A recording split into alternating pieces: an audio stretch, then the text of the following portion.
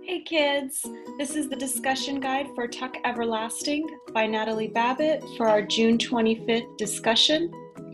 Okay, you're going to be reading chapters 18 to 22. Before you read, I want you to ask yourself, what do you think it means to be brave? While you're reading, I want you to look for these words: philosophy, tension, ghastly, unflinchingly. And then after you read, I want you to think about if you or someone you know has ever done something that you think is brave. And if you'd like, you can tell us about it in our next call. Okay, talk to you guys soon.